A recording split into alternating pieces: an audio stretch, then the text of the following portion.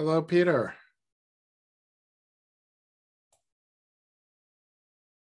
Hello, Peter. How are you? Good evening, Rabbi. How are you? I am doing very, very well. How was Yitzhak? Oh, he was amazing. Good. He was amazing. He's a great storyteller and a great musician. And I felt honored to be there. Good. I'm happy you enjoyed it. Yeah.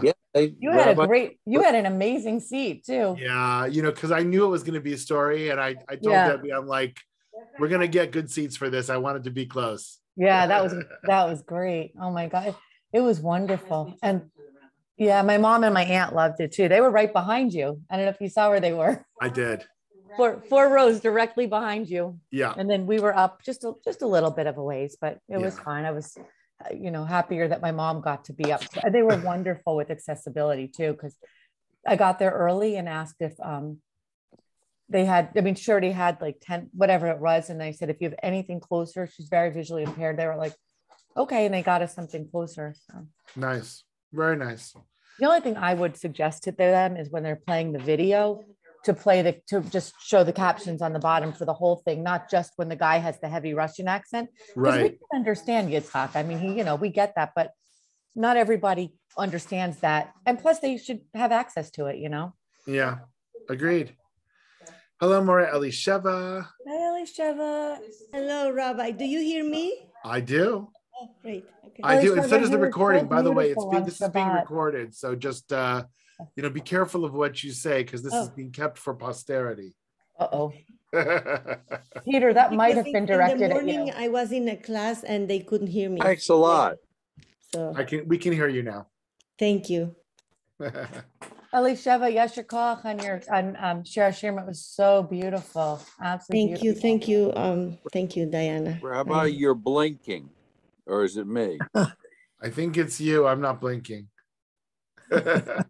No, sorry. The screens are blinking. No, what it is you're on the display settings. You're not in slideshow mode.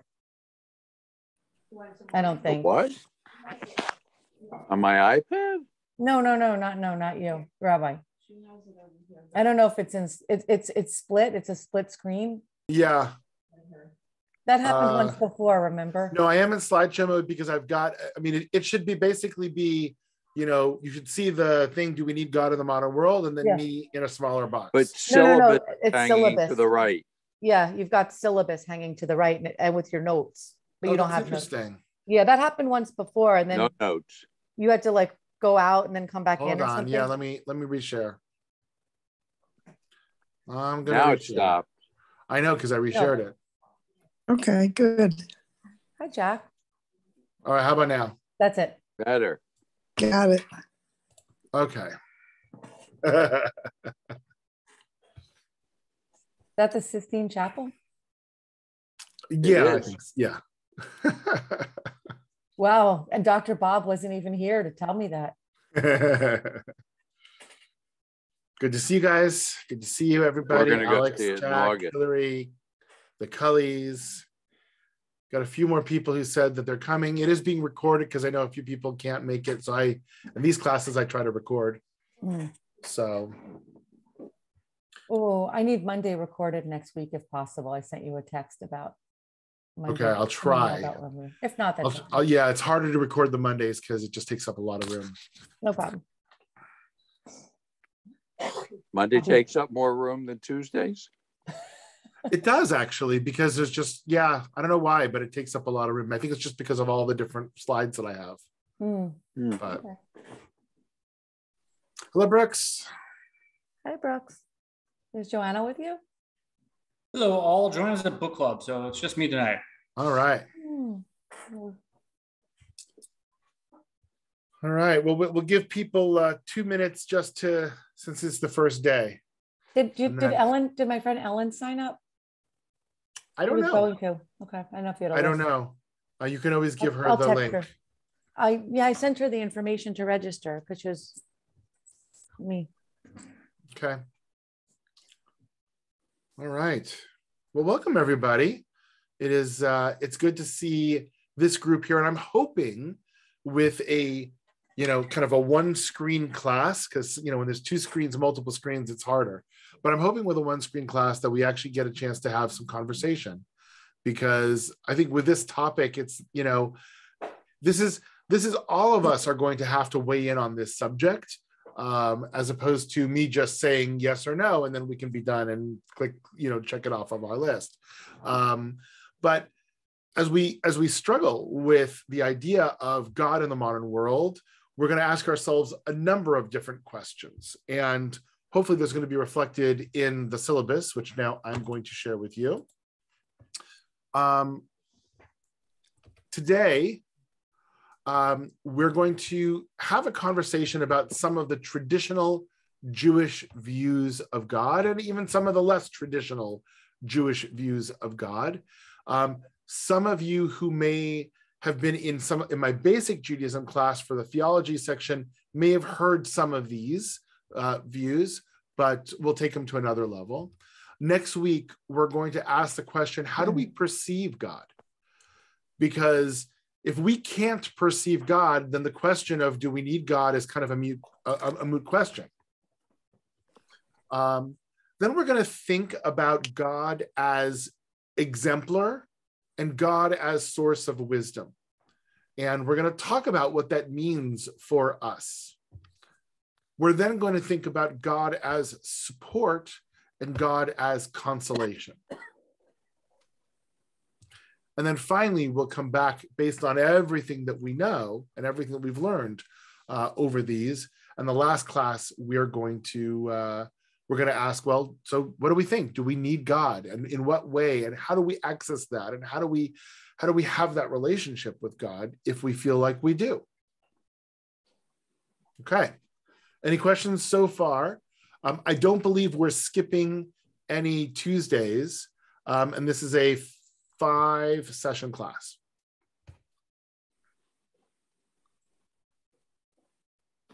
Okay, then let's jump into it.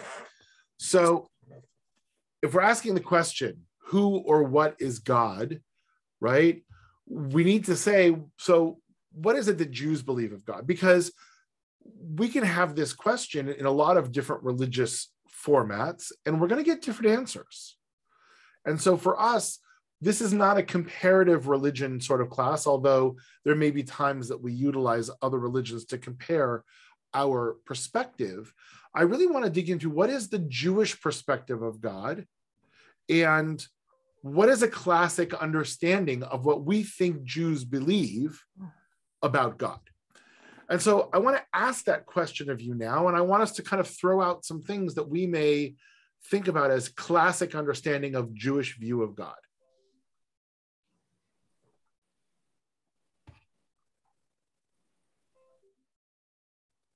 That God is everywhere. God is everywhere, right? Omnipresent. You don't have to go to shul to find God. He's everywhere. Well, let's not say that too loud, because we like people coming to shul. But yes, that is true.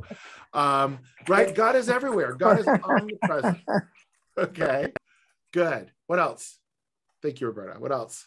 Are you looking for God and in terms of the creator concept, or are you looking at an omnipresent kind of,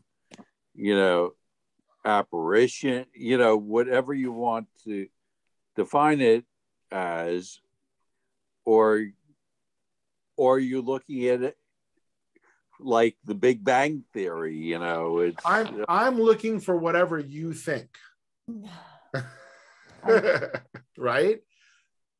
Or I don't know if there's a right I'm answer looking here. at God really as almost as a moral code of where we are. Moral code, a moral compass. Good. I like that, right?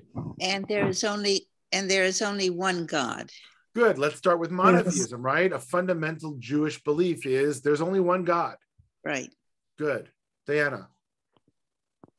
I think God is part of a relationship, and that which there, I guess to that point, like I think of the poem, each of us has a name, and God is no different. There are so many different names for God. And there's like that personal God we kind of know about from Elohei Avraham, Elohei Yitzchak, Elohei Yaakov. Like, these aren't just words that are added for no reason. Each one of our patriarchs had a different relationship with God. Had a unique individual relationship with God. So God, you said two things, which I think are important. First of all, God is relational, right? That God is a being with whom we can, should, might have a relationship with. And the second piece is that those relationships might be very unique or very individualized.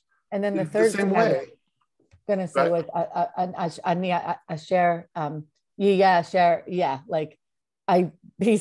mean, he himself says to Moses, like, yo, bro, like, I am what I am, you know? Right. And then there's this aspect of this temporal aspect of past, present, and future, which I think if we dissect Adon Olam, King of the world, I mean, we really see all of these different facets there as well. So very multifaceted, nice, Anna. complicated relationship. Peter. Yeah, it's been running when I signed up for the class, Joan Osborne's song, What If God Were One of Us, okay? And I know it comes at it from a Christian perspective because she talks about the saints and the prophets in there. But, you know, it's always, we all are looking for this personal, as Diana said, a personal relationship with him. Rabbis help guide that for sure. But I think what's unique about our perspective is that we can have a personal relationship with God that I don't think exists in other faiths. So Peter, and there's another aspect. Yeah. So Peter, there's another aspect to what you're saying, which I think is also important. And we're going to see in one of our sources today, which is, you know, there's a connection between us and God. There's a similarity in some way between us and God, and we're gonna talk about. So that if, you know, what if God were one of us is kind of the way that she phrased the question, but maybe we need to phrase the question is, what if we were like God? But we are, right? We're supposedly created in that image. Good, and we're going to talk about that. Go back to the original premise of what the class's title was. Okay. What's the title of the class? Peter, just go ahead and make your point. My point is God needs us just as much as we need God. Good. Okay, which is my overall point.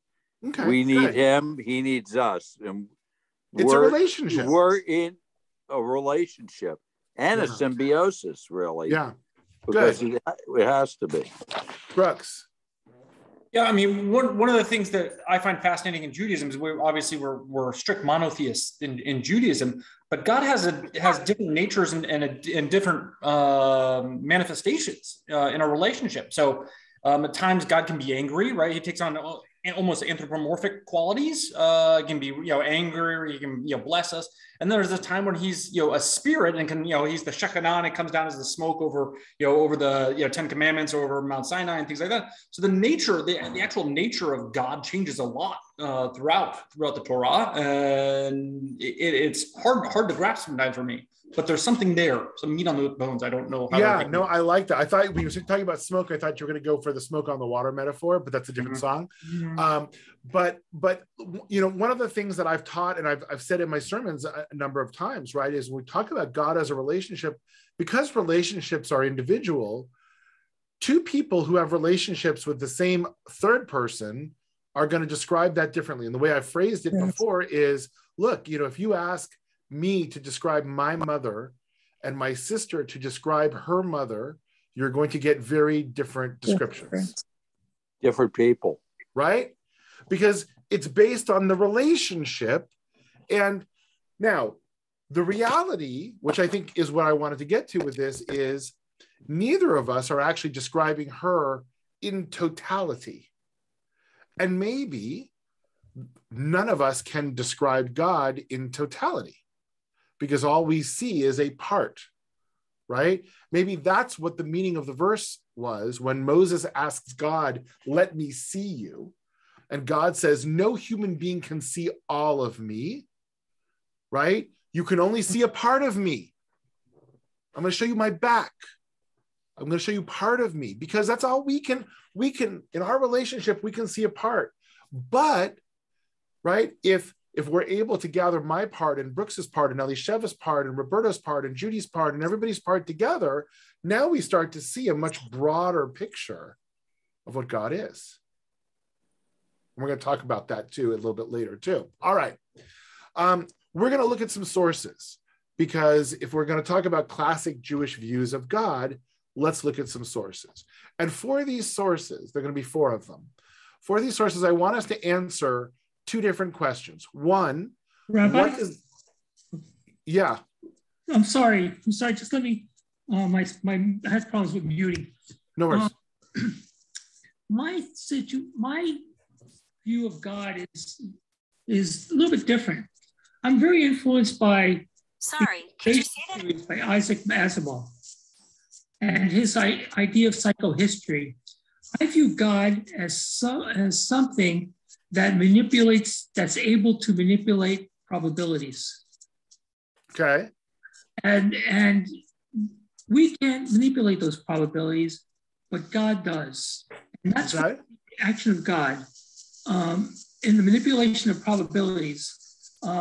So we talk about that a little later, but that really has had a big influence on me because I see so. Okay, thank you, Jack. Thank you, Jack. I think it's certainly not a classic view of a classic traditional view because Asimov is a much more modern perspective on it. But let's keep that in mind kind of as we go through our different classes and have you be that voice of, so when we talk about God as consoler or talk about God as presence or how does that play in or does it not play in? And we can think about that as it goes. Good. All right. So 2 different questions that we're going to ask. One is, what does the source tell us about God? And the second question is, what does it tell us about our relationship with God? Those are 2 different ideas and 2 different questions. Okay. So I'll read the first one and then you can raise your hands if you want to answer either of those 2 questions as we go. This comes from Genesis chapter 1, right? Verse 26 and 27. And God says, let us make man in our image, after our likeness. They shall rule the fish of the sea, the birds of the sky, the cattle, the whole earth, and all the creepy things that creep on the earth. And God created man in his image. In the image of God, he created him, male and female, he created them.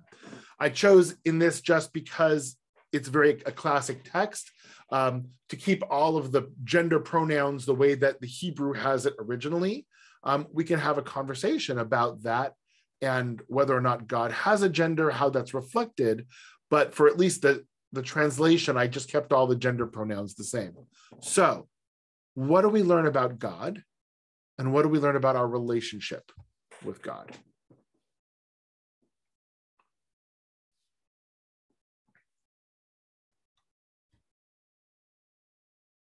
Diana? I mean, I think straight out of the gate, he's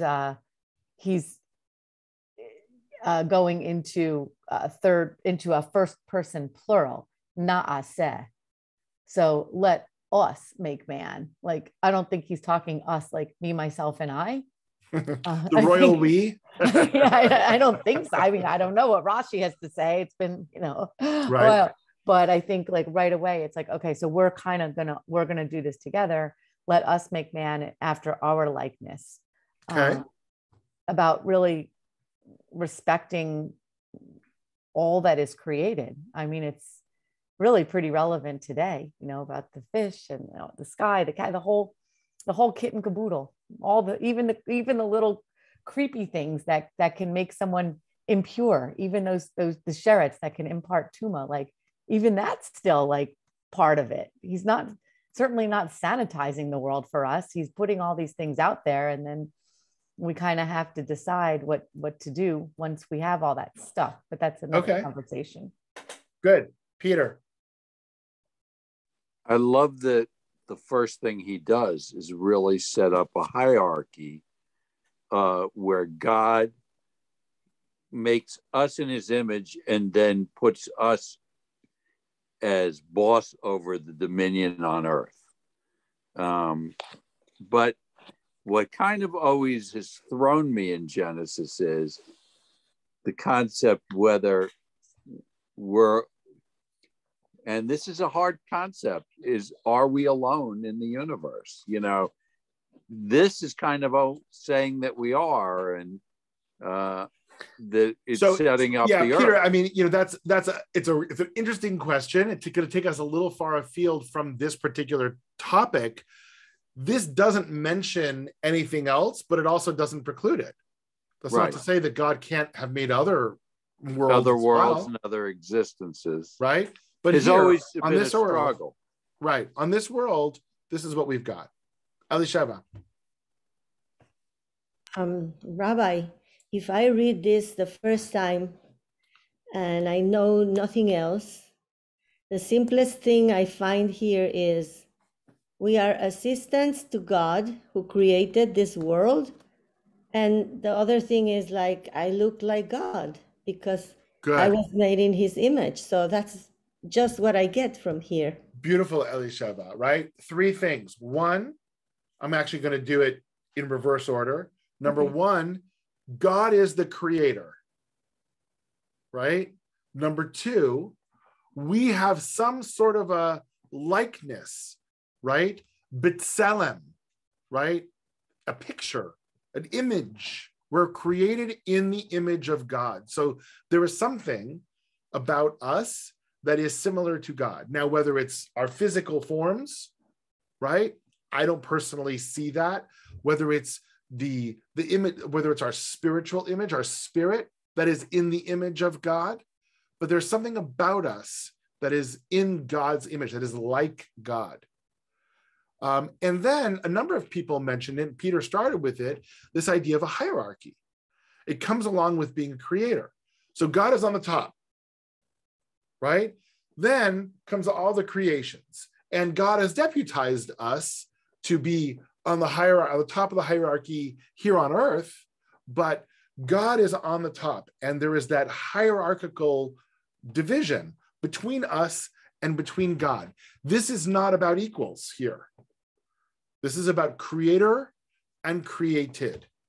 And even though we're in the image, we are not the same. Okay? Good. Next source also comes from Torah. This comes from the book of Leviticus. We're going to be reading it in a few weeks, right? Kedoshim tihiyu ki kadosh ani Adonai Elohechem. Speak to the whole Israelite community and say to them, you shall be holy, for I, the Lord your God, am holy. What does it mean? What does it mean about God? And what does it mean about our relationship with God?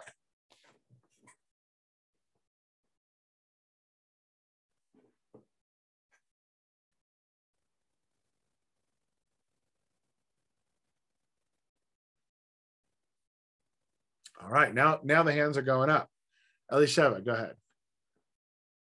Well, the simplest thing I can say is, I'm different from all the rest of the creation.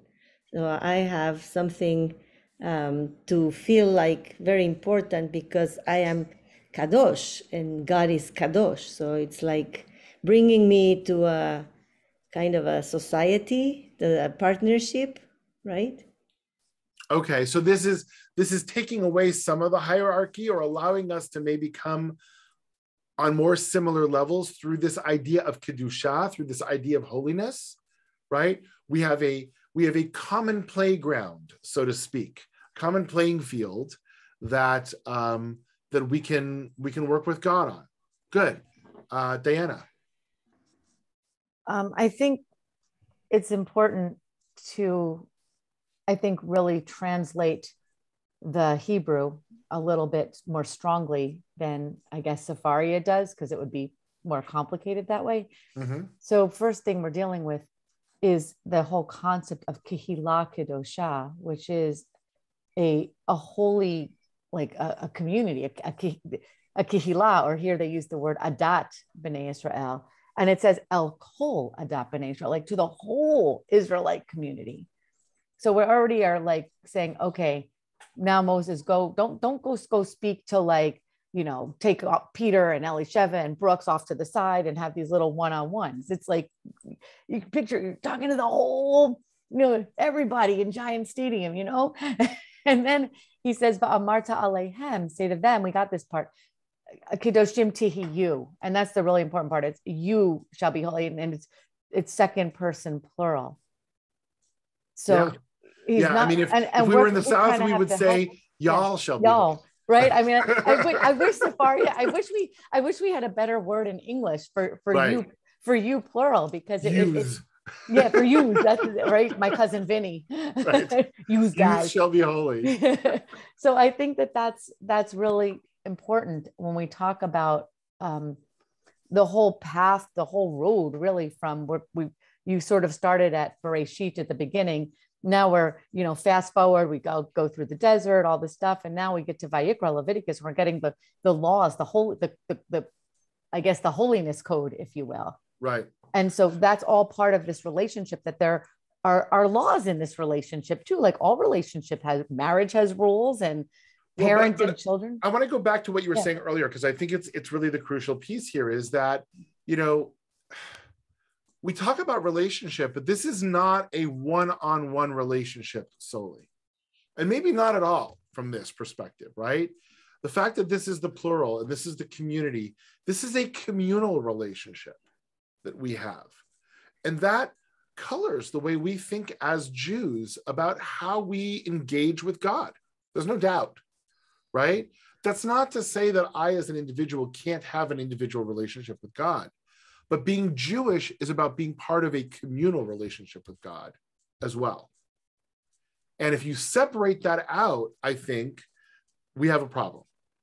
We have a problem. All right, 2 more comments. Peter, then Jack. I think the word we were looking for is covenantal relationship with God here. This is what this paragraph has always said to me, is that because you are in this relationship, okay, it's a special set of bonds, and they're like silk bonds. They stretch, they bend, but you're in that relationship, and there is no way out. This is something that we have as a responsibility since Sinai. We can't get out of this relationship whether we want to or not. Good. We're bound into it. Good. I like that. Jack. I'm going to be a contrarian again, but it's okay. My problem is this particular statement that doesn't mean much to me, because I don't know what holy means. It is a definition. Yeah, look, it's definitely an issue. And when I teach this actually with kids, and when I have more time, we actually do a unit on what holiness means, right? And very often holiness means distinct or separate or unique or special. Those are all words that can kind of come into holiness. But I agree with you. Until we find out what holiness means, it's hard to really dig down into this particular text. What I would say is, if the first source is hierarchical, this source is more partnership oriented, right? The first source is about separation. This source is about coming together, right? I'm God, the creator, you're the created. Okay, now I'm holy, but you can be too. Here's what we can share together, right? Here's what we can both do this in the world. We can both bring holiness into the world, whatever it means, right? Whatever it means. Good. All right, next source. We're going to do 2 sources now from the Talmud. And the first source is from Masechet Huli, and it reads as follows. The Emperor Hadrian once said to Rabbi Joshua ben Hananiah, I want to see your God. You cannot see him, answered the rabbi. The emperor insisted. So the rabbi had him face the sun during its height and said to him, look up at it. I cannot, he answered. If you cannot even look at the sun, which is just one of God's attendants, said Rabbi Joshua, how do you presume to be able to look at the divine presence? What does this tell us about God? And what does this tell us about our relationship with God?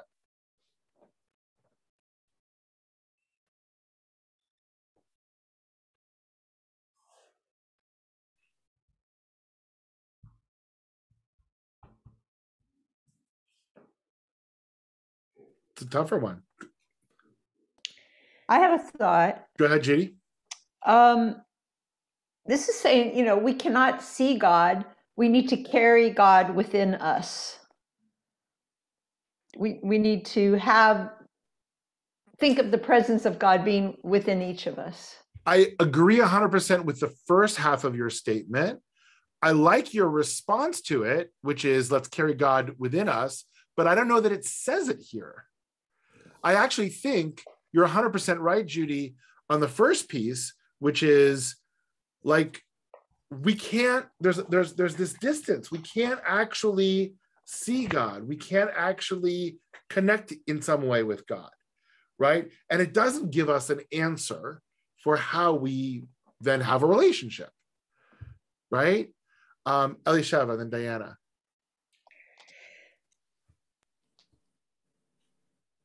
Elisheva, I'm sorry, you're muted. So There you go.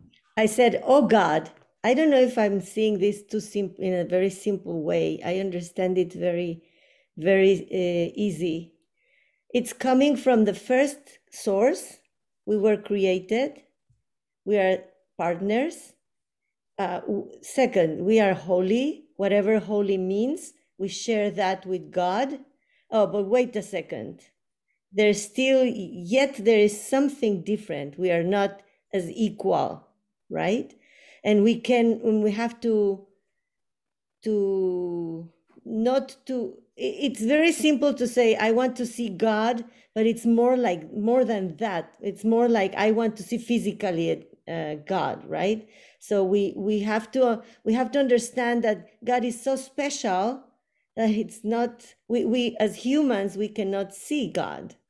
So, but I wouldn't keep it, I hear what you're saying, Elisheva, but I wouldn't keep it just in the physical. Because look, I've spoken to lots of people in moments in their life where they're saying, I just want to feel God's presence. I feel abandoned. I feel lacking. I feel, right? And so this separation, right, I think is a powerful thing that we need to understand as part of our relationship with God in a different way than creator created, which is hierarchical. I agree. That's not what I feel. But according to the texts, and for a person that is just reading it or learning it, it goes like in a process, right? Or a child, the child is not going to feel immediately this God inside, right? I don't know. Some do. Actually, well, yes, but actually, the children have a much easier time with it than us. All right, hang on. I'm gonna let Nancy speak, and then I wanna just bring one more thing, and then keep moving. Go ahead, Nancy. Okay. Well, the thing that bothers me about this particular segment or section here is that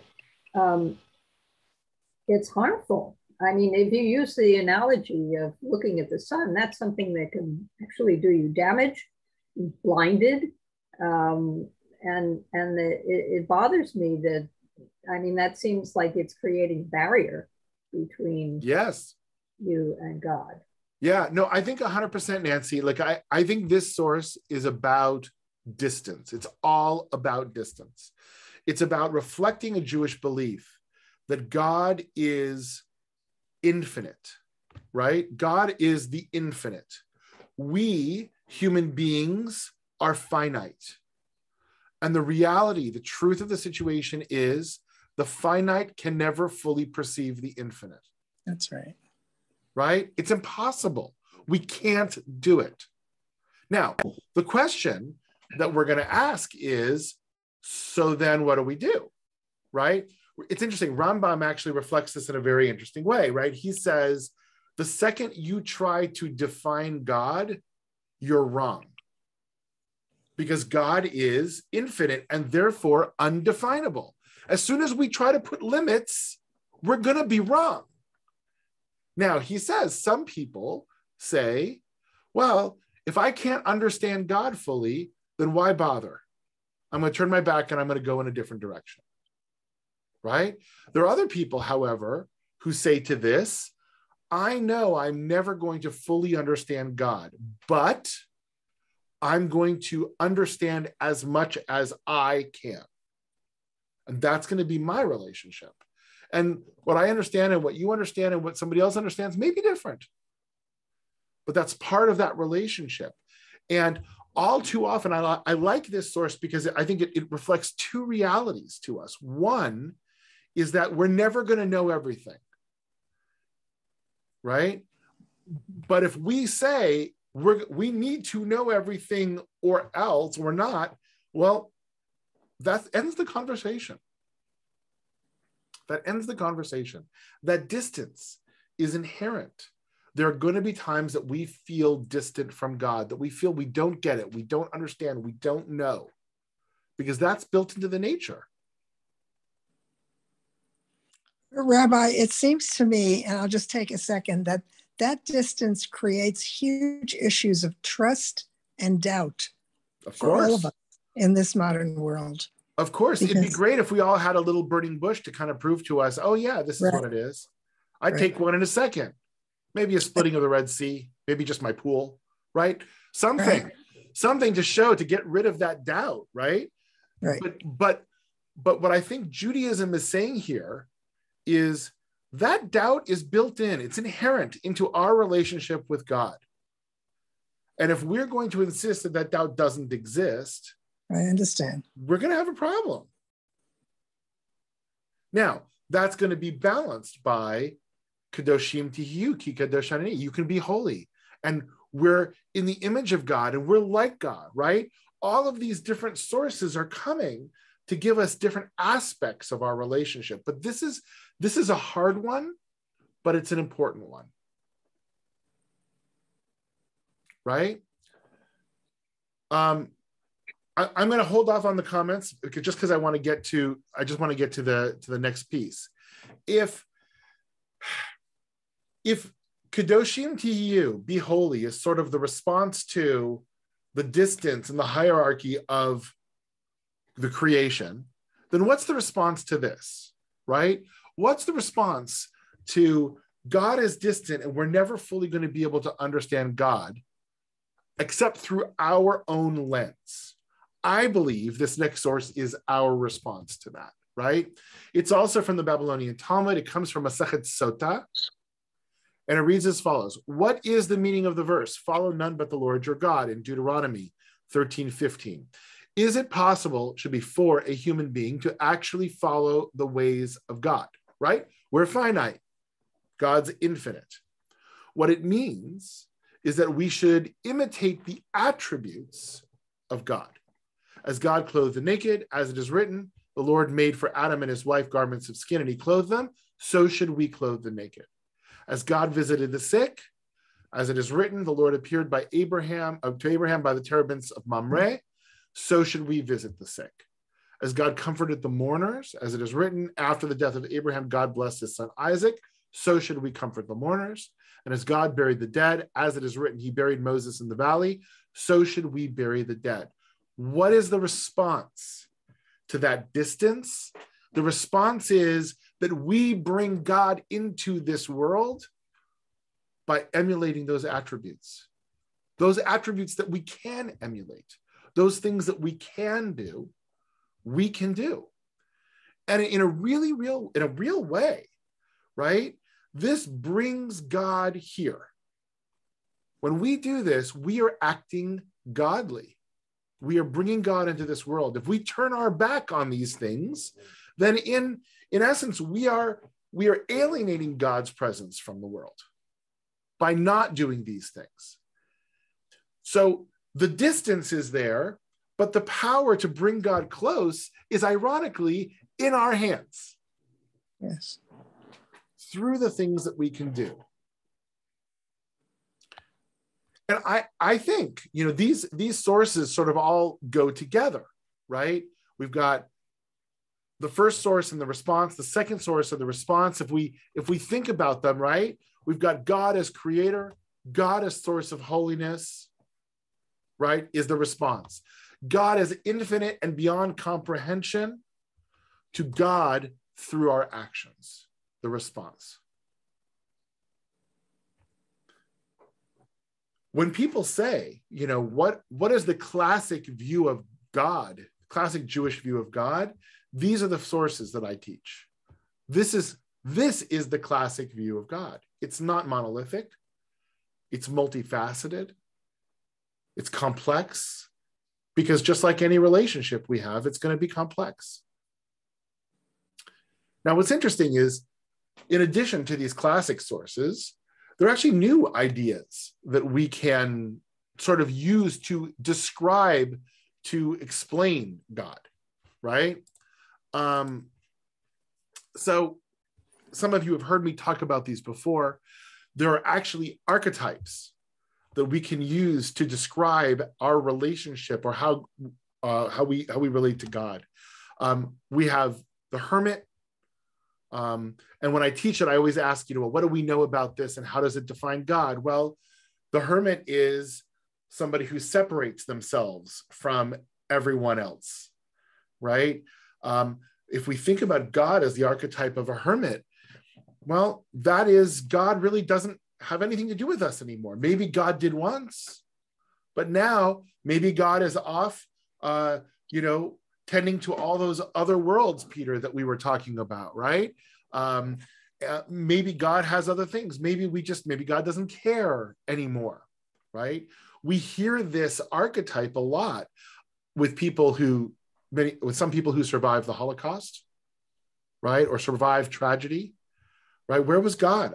Or even survived illness, right? I felt alone. I felt abandoned by God. And this is an archetype that is part of our relationship with God. But yet the Essenes all took this, and a lot of the aesthetic facets of Judaism called for going to the desert and being alone. And Moses was alone, and but no, I disagree, Peter, because it's being alone from people, but not being alone from God. But right? We can never be alone from God. Well, but the hermit, but we need to have that relationship. So the hermit ideology here is actually reflecting a sense of abandonment, a sense of distance, and a sense of lack of God's presence, right? Which I think is real for people. It's real for people. It's not the ideal, right? Certainly not the ideal relationship, but there are a lot of people who feel that. My grandfather was very much that way, right? After the Holocaust, right? Then you've got the other side of that. Oops, sorry. Right, I already had it here, which is the puppet master, right? That's God's pulling all the strings, right? We hear that in Jews, we hear that in other religions, right? Where we talk about what's all part of God's plan, right? It's all part of God's plan. That's the puppet master. Nothing happens without God saying, this is what's going to happen, right? And when we talk about, for example, the problem of evil or why bad things happen, this is a challenge. The hermit, if a baby dies of cancer, God forbid, in the hermit, we can say, well, God wasn't there. God didn't care. Fine. I can't blame God for that, right? But if God's a puppet master, if God's pulling all the strings, then how do we deal with that, right? Maybe we say, oh, well, God has a larger plan. We may say that God wanted to bring this soul into God's presence, right? There's all sorts of ways that we try to deal with that, but it's a challenge. It's a challenging way to think about it. Nancy. Yes, well, this is basically free will versus determinism. Yeah, well, yes. I mean, we're going to see actually free will breaks a lot of this stuff, but yes, Puppet Master is very predetermined. Everything. If I'm walking across, the stage and I fall, it's because God wanted me to. To that detail. Okay. Okay. Now, Judy mentioned this earlier, right? The last paradigm or archetype that we have is of a watchmaker, right? A watchmaker creates the watch, builds the watch through skill, through knowledge that nobody else has, right? Sets the watch to go and run, and then lets it run. And the watch works that way because that's the way a watch works, right? The second hand ticks, not because the puppet master is moving the second hand every single second, but because a watch is built to have the second hand go every second, right? And what's interesting is if the watch gets damaged, maybe we can bring the watch back to the watchmaker, but the watchmaker isn't going to come knocking on all of our doors saying, I feel like you haven't come in for a while. Let me come repair your watch, right? It's up to us to bring that watch back to say, hey, it needs to be fixed. And if we take a hammer to it and smash it into smithereens, well, the watchmaker may say there's not much else I can do for that. Or at a certain point in time, the watch just isn't going to work anymore. So these are archetypes. And what I would say is very few people, if any, are just one of these. The reality is we all have all of these in us, and they come out at different times depending on what's happening in our life. Sometimes we feel the presence of God and the hand of God really sort of guiding us, moving us through, almost like that puppet master. Sometimes we feel the lack of presence of God, right? Sometimes we sort of see everything kind of coming together and say, okay, this is the way the world works. And depending on what's happening in our life, and I've actually been at the bedside of people in the hospital, for example, and they've cycled through all three of these in a matter of seconds, right? Seconds, because these are emotionally connected based on how we're feeling and how we're perceiving the world at any given time. Peter. Are you back to the four sons is my question, really. No, I don't see a connection here. Because to me, we all have all these attributes and pieces of us, and at different points in our lives, we can fall into any of these camps. And I see it myself, that there. When I was very ill, 17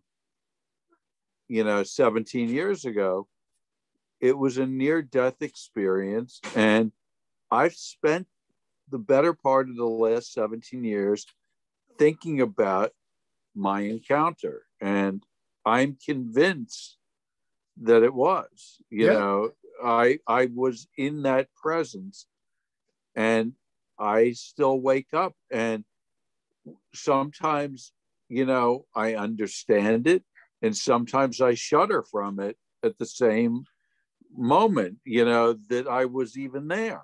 That's a good segue actually into the last piece that we're going to be talking about, right? But I want to hold for a second and just summarize what we've got here, and then we'll get to that last piece with Peter, I think is a direct segue into what you're saying. So we talked about 4 different sort of ways to conceive of God through our Jewish texts. We've talked about 3 different archetypes that sort of function with one another in some sort of a mix and a cocktail, right? Within each one of us at any given moment that may change. But it ultimately comes down to those moments, Peter, right? It comes down to those moments. And many of you have heard me over the years speak about the idea of the God of moments, right? That we perceive God as human beings through moments. If we can't perceive of God in God's entirety, right? We've established that. Then we can perceive God through moments in our lives. And I've talked about it in various times. And I often use the Unatana Tokef prayer from High Holy Days to talk about the two different sort of sounds that God made, or that are made out there, right? The Kol Shofar Gadol, this big cosmic shofar, right, that's blown, or the Kol Dmama Deka, the sound of thin silence. And I talk about it in terms of these moments in our lives. You know, we don't often have those big trumpeting moments in our lives. Some of us do, by the way, right? And I talk to people and I say, here it is, you know, this moment, this was a Red Sea moment for me. It was pretty obvious, right, of God's presence. But many of us don't have it. And if we do have them, they don't happen very often.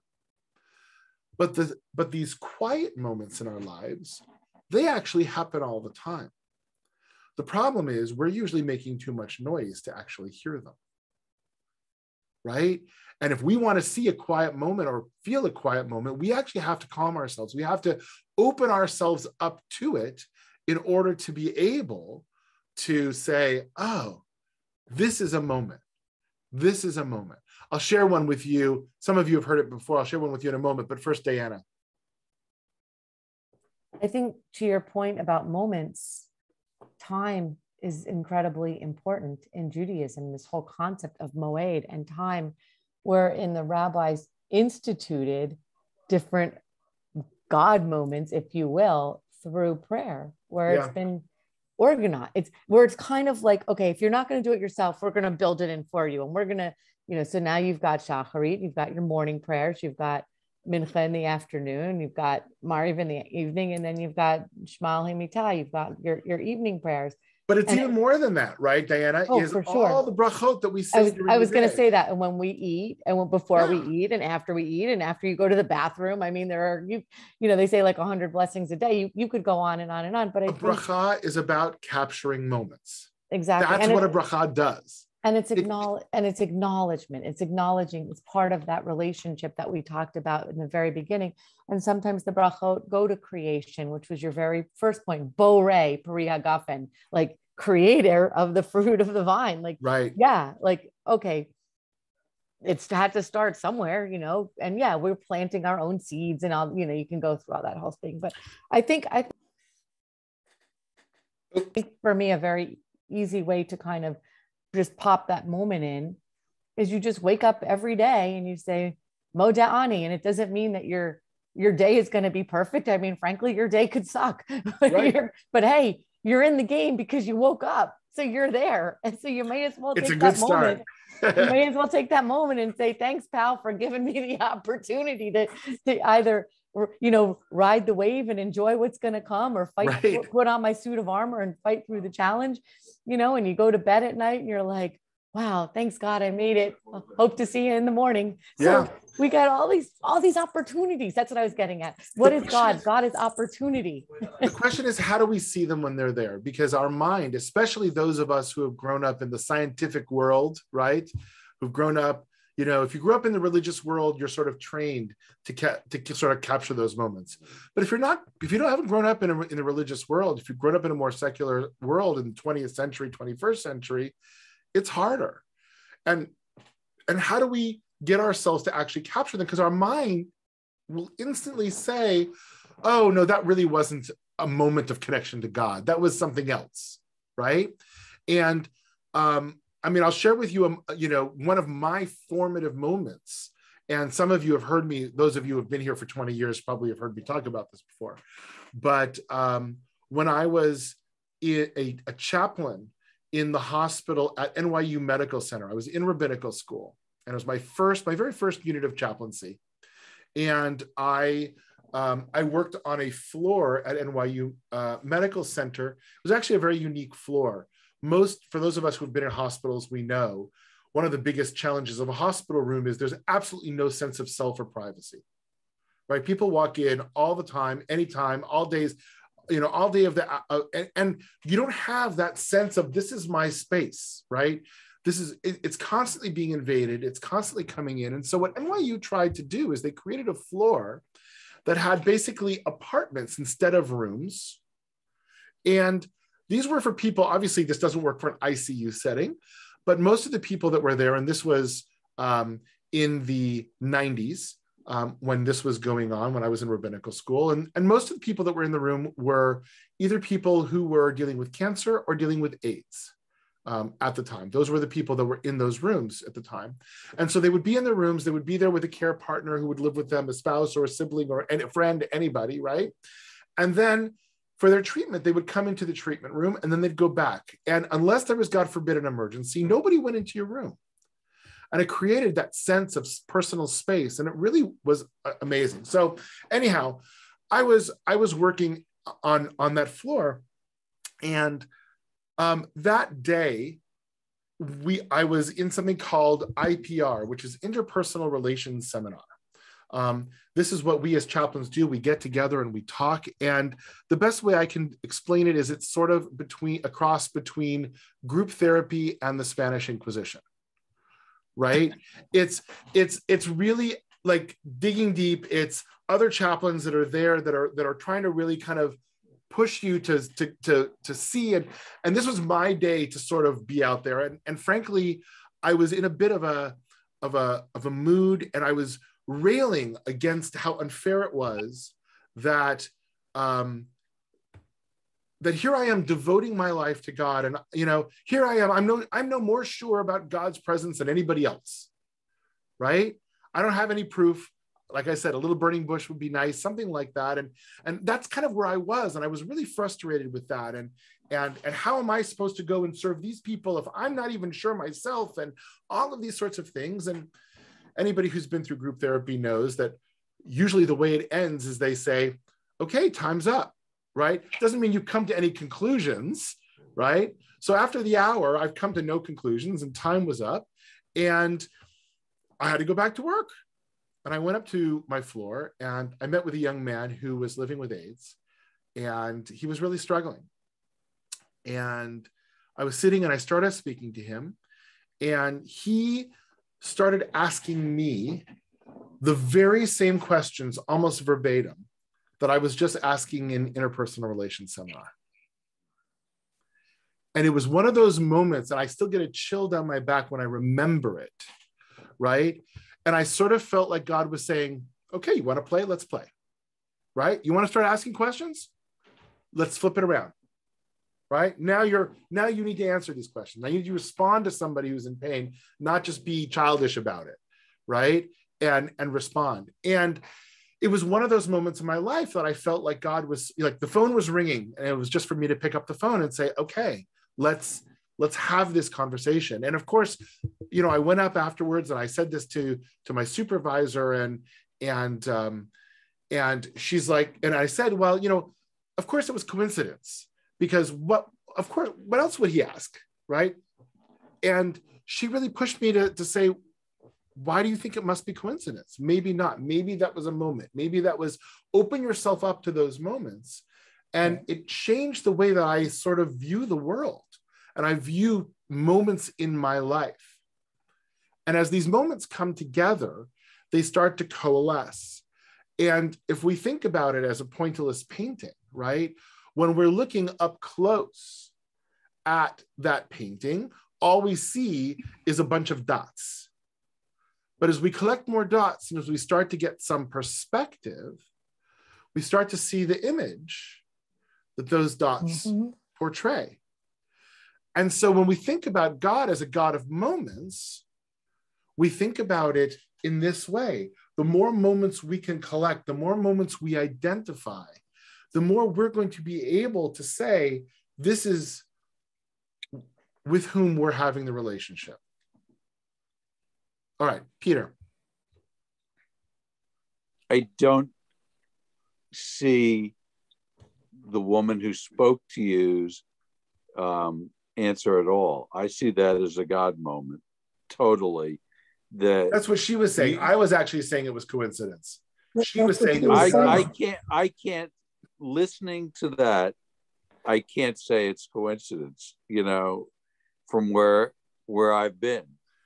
I think, you know, we plan and God laughs at it. You know, I actually just quoted that today to somebody. I think God was laughing at you because you were questioning it. Well, and it opened up a conversation in me that ultimately led me to become a chaplain and ultimately led me to become the rabbi I am today. And I mean, it was formative in my development, in who I am and how I see the world. It's very scary to be in that. I wrote in the chat, you know, stopping one's internal dialogue to hear those quiet moments. You know, I read Carlos Castaneda, you know, 50 years ago almost now, and learning that you can stop your internal dialogue is a miraculous thing, and it doesn't happen very often. Well, and look, you we're can't struggling. force yourself into it. Yeah, Peter, look, we're struggling today just to be able to be quiet long enough to let somebody else speak in dialogue with other people, let alone with God and other things. Any questions on this? Because I want to be conscious of our time. We just have a couple more minutes. Any questions, and then we'll sort of shift. This is sort of the basis. What I wanted to do is to today give some tools for us to think about what God is to us. Right?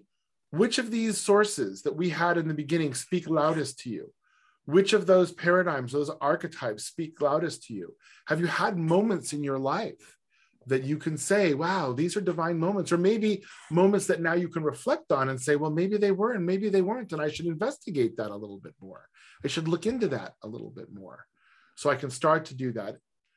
Right? Next week, we're going to try to ask and answer the question, at least from a traditional perspective, of how do we perceive God?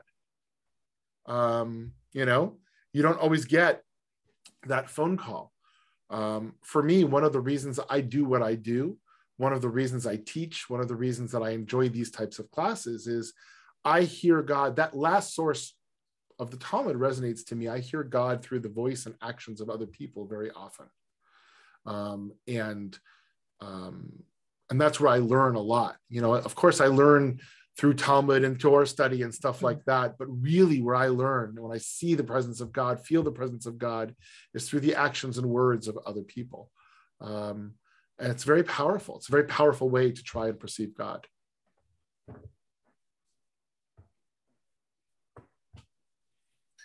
Any other questions?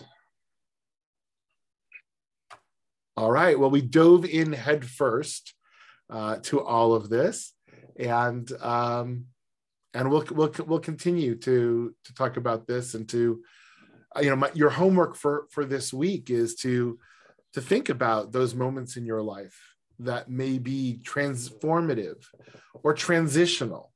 Right? Sometimes it's not even transformative; it's just transitional. But when you're sort of in a rut, when you're going down one way, you know, it takes us, you know, that's inertia. You continue to move in that direction until another force acts on you.